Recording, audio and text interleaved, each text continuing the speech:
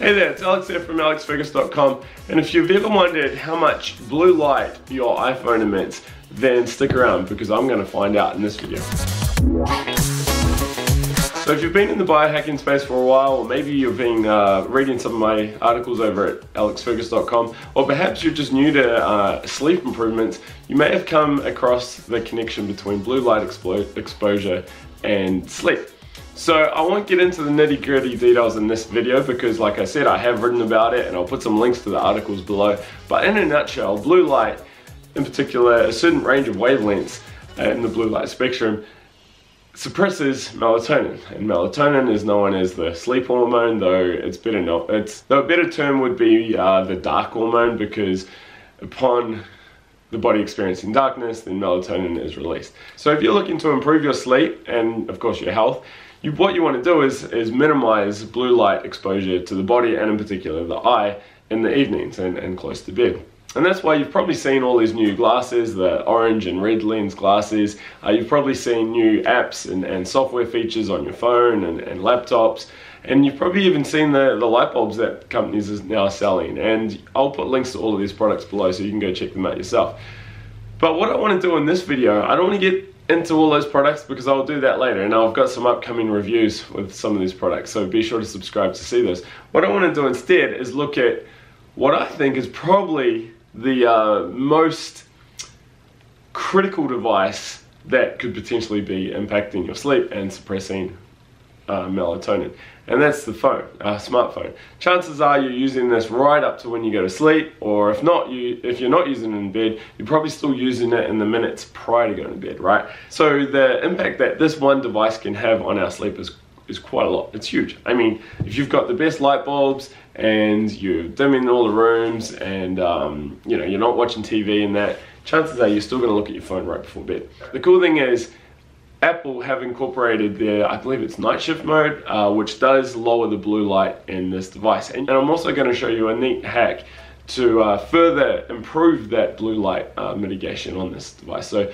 be sure to hang around for that at the end of the video. So what I'm going to do is I've got my spectrometer here, which tests multiple things such as power, light irradiance, but it also shows you a breakdown of all the light that is being emitted from a particular source, such as a light bulb or an iPhone or a red light therapy panel, which is typically what I use this for. And what I'm going to do today is I'm going to set my phone on various settings: daytime setting, max brightness, lower brightness. I'm going to enable the night shift mode and change the brightness settings there as well. And I'm also going to show you my neat hack to even further reduce the blue light exposure. So what we're going to do is I'm going to pull the camera down here. We're going to have a look at the laptop, which is connected to my spectrometer. We're going to put the sensor in front of the phone screen and see what wavelengths are emitted.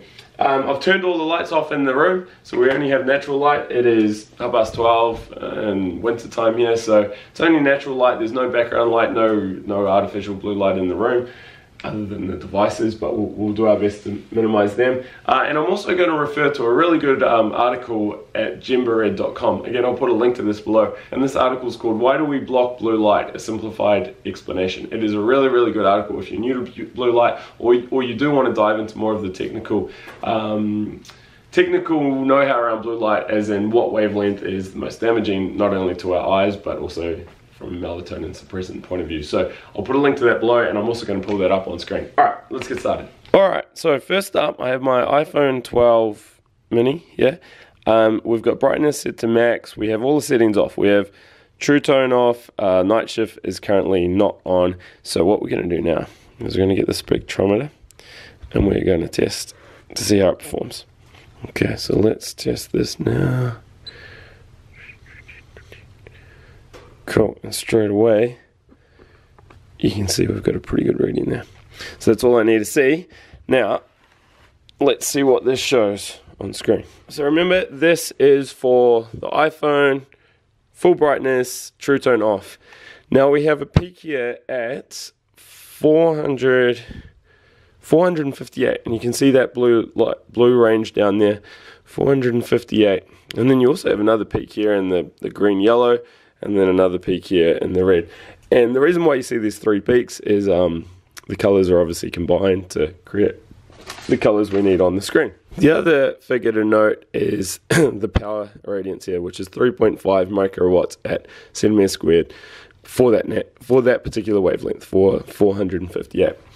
So what does that actually mean? Well, if we pull up the GenBread article, we know that melatonin suppression peaks at 464 nanometers, and the main range is between 440 through to about 470. Now, the iPhone was showing a peak of 458, which is pretty much smack bang in the middle of this. So we're just looking just off the peak of 460. So pretty much what we can tell from this data is having the iPhone on full brightness with no settings enabled like True Tone or anything like that, we're getting a lot of melatonin suppressing light coming into the eyes. Not good. All right, so now what we're going to do is we're going to go over and we're going to turn on True Tone and see how that changes things. Actually, before we enable True Tone, what I want to do real quick is I want to drop the brightness down and see if that changes anything. So let's put the brightness down to half and we will test the light there.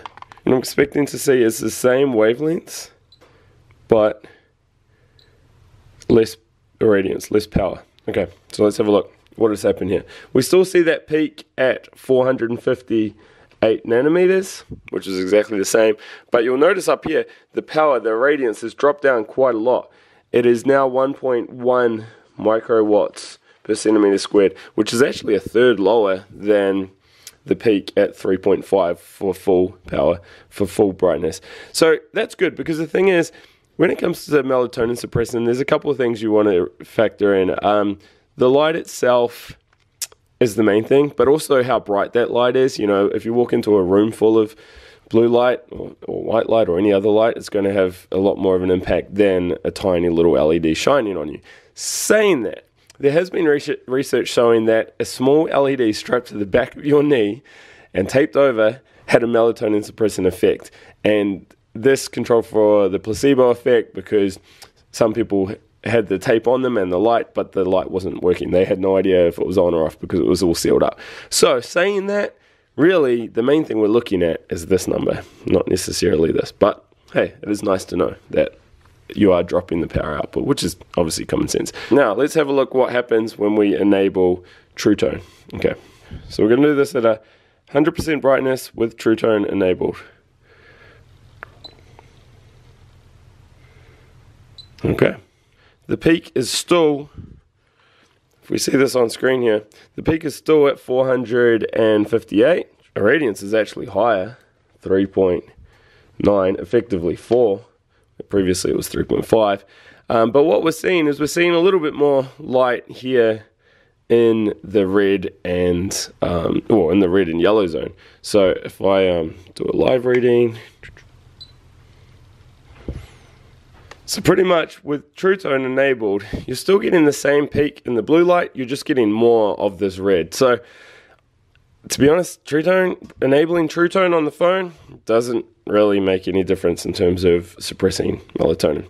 Alright, now we are going to look at night shift mode. And remember, I'm going to show you a really neat hack that I'm hoping and thinking will dramatically lower this blue light. But we'll do that at the end. Alright, let's go enable night shift mode. So, night shift mode, we're going to manually enable that, and we're going to go full power. Let's start it down the bottom. We'll do less warm, middle, and then more warm. We're not going to factor in brightness anymore because that, we know now, that doesn't change the wavelengths, it only changes the power output. So let's test less warm with night shift on. Night shift is on. Pretty much we don't see any difference at all. Night shift enabled on less warm, and we still see that massive peak at 458. But what is happening though is the power is a little bit lower, 2.9 microwatts compared to 3.5. So that is good. Let's bump it up now to the middle setting. Oh, all right, now we're getting some interesting data. So this is, as you can see, in the middle, your night shift mode.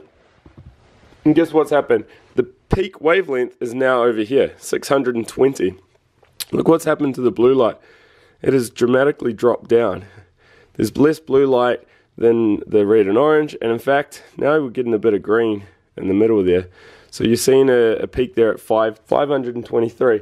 Now remember, when we look at the Gembered article, we can see that the peak melatonin suppressing range ranges from 445 through to 447.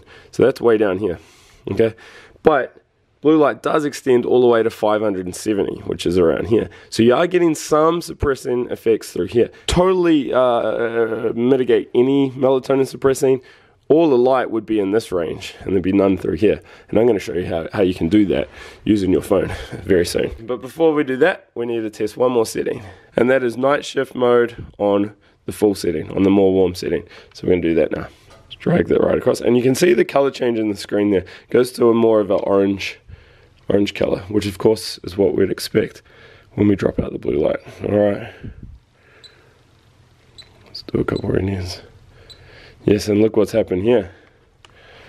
Once we get this back on the screen, remember this is with night shift mode on 100%, and you can see the blue light and even the green here is dropping right down. And the peak light, again, it's at that 620. It hasn't changed the wavelengths here in this range, but it doesn't matter. What we're looking at is this, and there is much less light coming through here. In fact, the radiance is 0.6. Okay, so remember, at 50% brightness on without True Tone and without night shift mode, we were still at 1.5. We were getting double the amount of blue light here. So with a full brightness, my brightness is right up here, and night shift on 100%, we're getting a lot less blue light. In fact, I know I said I wouldn't, but let's test this. Let's drop the brightness down to 50%. And we'll see what the blue light radiance, actually we'll note the green as well. So at the moment we're at 0.6 for the blue and 1.6 for the green. So this is at 50% brightness. So blue light is, look at that, it's even dropped it even more. It was 0.6, so it's dropped at 50%. And then as we go over to the green, we were at 1.6 before, we're at 0.6. Wow, so it does make a change. So tell a lie, before I was saying maybe we don't need to worry too much about brightness, but I think we do. I think we really do factor them both as. And because effectively what is happening here with the night shift mode, all it's really doing, there's still some blue light, right? But it's just dramatically lowered the intensity of that blue light. And you can also do the same thing just by simply dropping the brightness. So in a nutshell, hopefully this has given you some answers. If you're trying to minimize blue light exposure, the simplest thing you can do on your phone is to enable night shift and put it to the max more warm setting. I personally have mine scheduled. I have it scheduled from sunset to sunrise. It's just simple that way. I used to have it going all the time.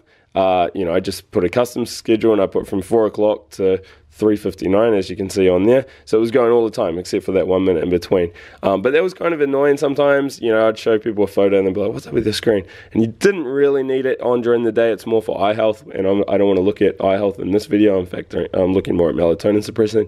So instead, I just used that sunrise to sunset to sunrise mode.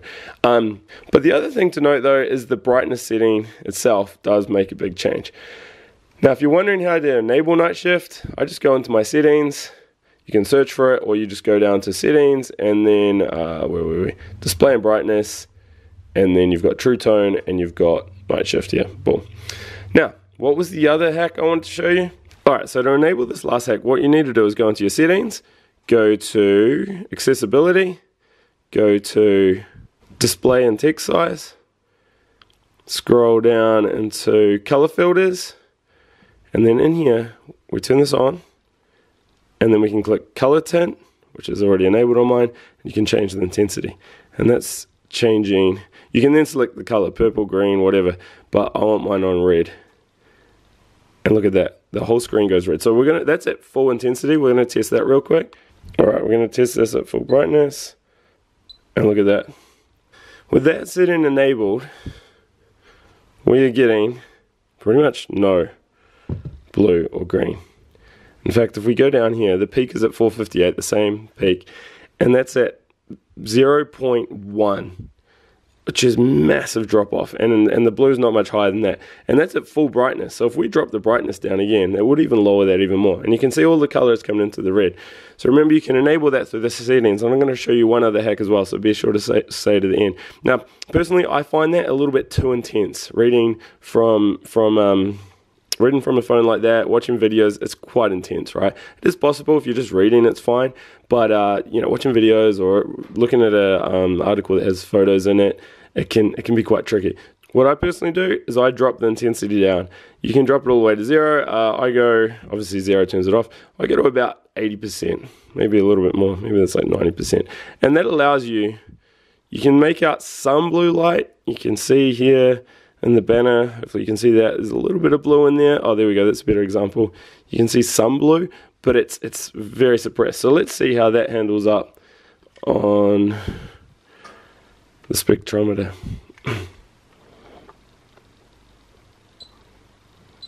Again, you can see the main concentration is all in that orange and red light, but there is a little bit down here in the blue, 458, but it's only 0.4. It's a lot lower, isn't it? And I personally find that's like the perfect compromise. You've suppressed your blue and your green by huge amounts. You can still read and make out photos and watch videos, but you know you're not getting that massive blue light hit. And of course, we can drop this even further, because right now it's midday, so I have my brightness on full. But if I drop the brightness down, which you typically do at night, I might even go down to 20 or even 10%. That alone is going to, again, further drop. Let's test that real quick. So we're at like 15% brightness at about 80% intensity. So what's happening now is there's such little light coming in that, yes, the peak looks so much higher, but it's all relative, right? That figure is actually a lot lower. You're seeing all this other light coming in here, which is just background light, because the brightness is so low that there's actually not much light coming. So that has dropped, even though the graph has made it look different. So that is my neat hack. Now, you don't want to go into the settings each time and have to scroll through all options to enable this. What you can actually do is create a shortcut. Now, if you watch this, I press on the side a couple of times, turns it on, turns it off. Pretty cool, right? So you can actually enable that. You need to go into your display and brightness settings, enable night shift from sunset to sunrise, or sunset to sunrise, and put it on the full, more warm setting. Finally, go into accessibility, go to display and text, go into color filters, turn it on, set the intensity to however, color tint, set it to red, set the intensity to however high you want it. I personally go about there. Go back, then go all the way down to accessibility shortcut and enable that for color filters. That now allows you to double click, and with that set up, what you have now is a screen that will slowly go more orange as the day goes by and you get closer to your bedtime. Then if you are going to read or watch a video, watch one of my videos while you're lying in bed or you're reading an article, you can just double tap that screen and it will turn red, and then be sure to drop the brightness down as well, and you're doing everything you can to maximize your sleep and maximize melatonin suppression, to the point that personally I don't even really bother wearing my blue blockers when I've got all this enabled, because I know the light coming in, I've got all my other lights off in the room. There's so little blue light that, hey, I don't even bother sometimes wearing my blue blockers. Hey, so I hope you've enjoyed this video. If you found it useful, give me a thumbs up or a like. If you've got any questions, leave them below. I'll put some links to an article, the Gymboree article, which goes into the science behind this. I'll also put a link to my blue light article, which I wrote many years ago, which is still regarded as a great article for learning about how blue light impacts your sleep and your health. I'll also link to all the products I mentioned, such as blue light blocking glasses or light bulbs and stuff that emit low blue light. And I'll even whip up an article that shows you all the data we just looked at and all the steps to enable that neat red light hack that comes on at the end, and how to enable night shift mode as well. In my opinion, it's one of the simplest and easiest things you can do to help your health, help improve your health, and of course your sleep. And to be honest, when you're reading your phone at night, it's not too off-putting. If you go full red light, yes, it can be like, whoa, I can't read it. But if you drop it down to that 80, 95, 90% mark, you're still getting all the benefits without too much of a visual impairment, let's say. So if you enjoyed this video, again, give me a thumbs up. Be sure to subscribe to check out other useful health hacks.